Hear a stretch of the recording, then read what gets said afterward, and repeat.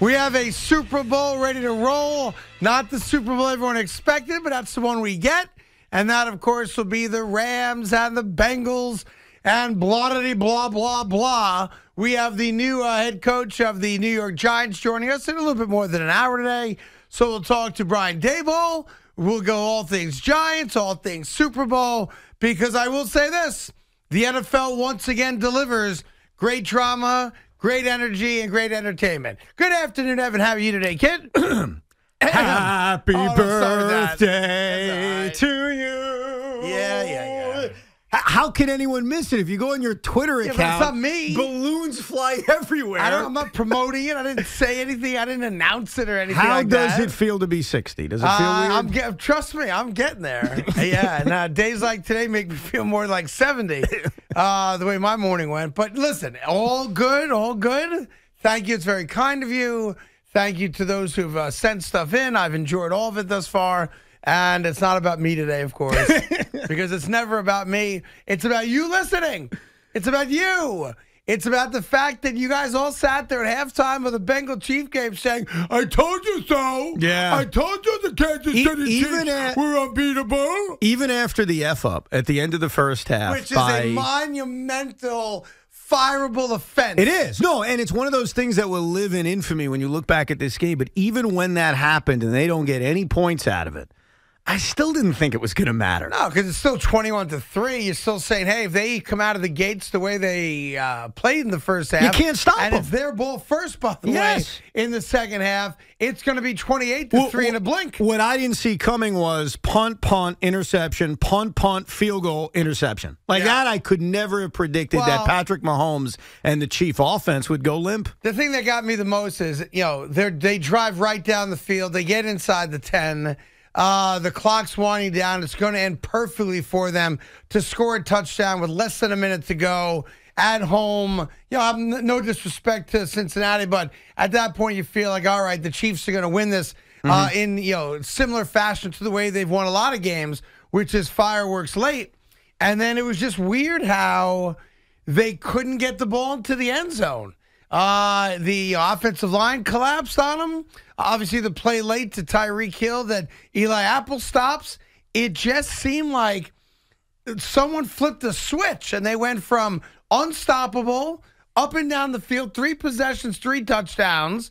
On the heels of last week's game, 6 straight possessions, 6 touchdowns, and then it stopped. It's like a brick wall went up. I thought it was sort of odd when you look back at that drive, that concluding drive of the first half, that I think a lot of people will talk about years from now and how they effed up and didn't end up with any points. And Eli Apple made a great play on Tyreek Hill.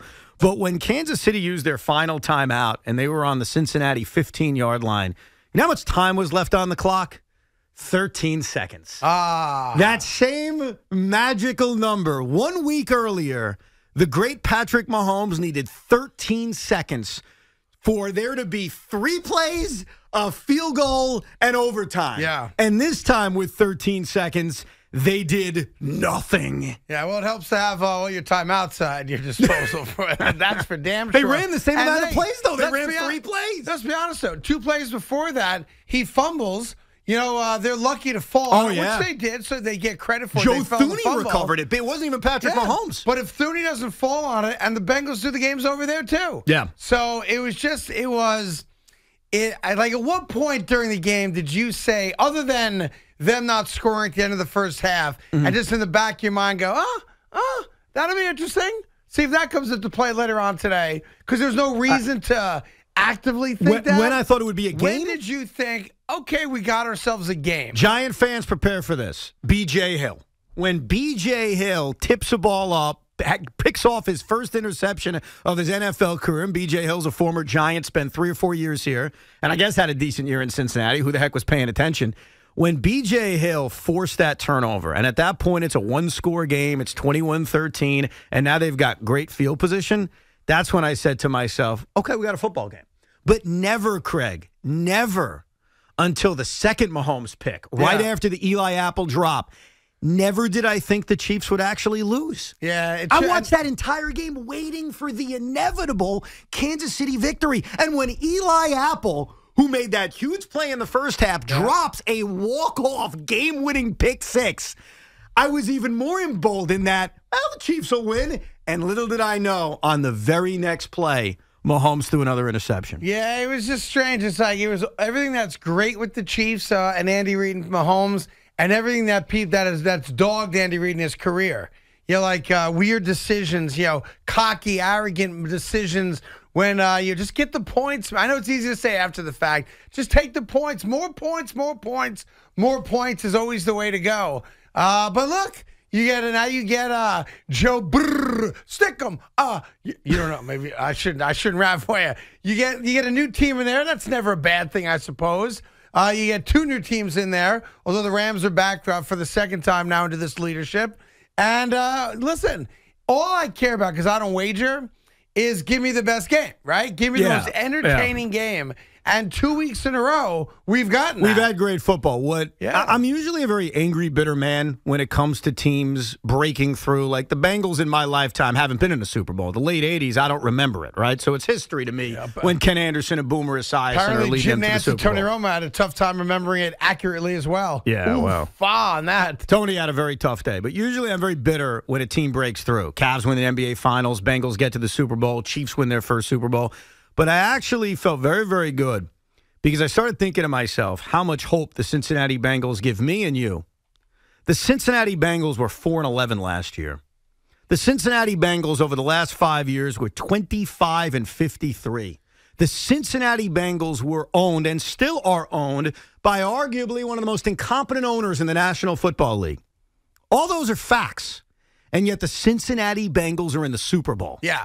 And let that be a reminder. This is not a prediction. I'm not telling you the Jets are getting there next year or the Giants are getting there next year. But what the Cincinnati Bengals provided is hope and a reminder that in this league, things can change very, very quickly. No one in their right mind saw the Bengals going from 4-11 to a Super Bowl. Zach Taylor looked like a fraud. Oh, yeah, young guy, once met Sean McVay. That's the only reason he got his job. And yet they're in the Super Bowl.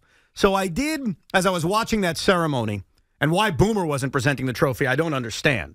I mean, Boomer, I'm not saying that to kiss his ass. Yeah. Like, Boomer Esiason was the quarterback of a team that was the last Bengal team to get to a Super Bowl. And by the way, he's already in Kansas City. Right. Like, why wouldn't he be up there presenting that trophy? So, whatever. But it gives Maybe it's in Nance's contract. I mean, Fox has Terry Bradshaw do it, right? But it doesn't have to be a play-by-play guy. Like Buck doesn't do it. Kurt Menefee doesn't do it. Well, maybe it's in Nance's contract. So I present all trophies. I'm the trophy czar. But it was an either or, because you had Icky there and you had Jim Nance. Boomer could have replaced either one of them. Yeah, look like Icky ate Boomer. Anyway, listen, we had great games. Of course, to the Rams game, there were 3 interceptions in these 2 games that got dropped. That would have maybe not changed the outcome, because the Jalen Ramsey, they win the game anyway. But 3 drops. I know for you Bengal fans, it brings back shades of Lewis Phillips back in the Super Bowl against San Francisco 31 years ago. But we got great football. And hopefully when we meet the new head coach of the Giants in about an hour and a half, hour, 10 minutes from now, here on the show, Brian Daboll, he saw those games. I'm sure he watched them. And there could be some sort of, hey, I've got a plan to get us from where we're at to where those teams are at. Because as you said, sports today, it's not like the NBA for sure, in my opinion at least. It's not like NFL has been for a long time, where it's very difficult to go from the have-not to the have. That is not as hard as it used to be. But in this sport, of course, if you don't have a quarterback, you can't do it. So you nailed it. So the question's going to be, and we're going to ask him flat out, from what you've seen on tape, because he's not seen him in person all that much, if at all, does Daniel Jones appear to be a guy that can be one of these guys? Well, that's why the Cincinnati Bengals were able to accomplish what we just described, because Joe Burrow's that guy. And you could tell early on in his NFL career, even when he got hurt, Joe Burrow's that kind of guy. Not that they're going to get to the Super Bowl this quickly. Right. Yeah, Joe come on, you got to do it. That's his nickname, because it comes from a rap song. Joe Brrr. I don't think I could roll my R's. You can roll them. I'm going to try. Come on. Half your family's Spanish. That doesn't mean I am. Didn't they teach you? They've tried. Trust me. Brrr. You can't do it. I can't do it. All right, I'll be the Joe Brrr guy. You're that guy. Yeah, or anytime you need the just point to me and I'll fill it in for you. I'm not saying this to clown on you. I'm saying this because of the discussion you just brought up. Yeah. Why did the San Francisco 49ers lose last night? Well, because Tart dropped an interception. Right there at midfield, right in his gloves. I mean, the pass was thrown to him. It was It was a game-changing, easy interception, but it wasn't because of Garops. Yeah, but that's the problem. Hacksaw Jim. No, it is because even if Tart picks that off, and it basically would have been a punt. Do you think they go 3 and out? Yes, because what happened to Jimmy Garoppolo on the final 3 drives of this game? Aaron Donald became possessed. He did. He did. Give him credit. Aaron Donald became a possessed man. Look, we all know the talent that the Rams have on defense. Jimmy Garoppolo's not that good. And when push came to shove, and it was go time, because you said it, your words, not mine.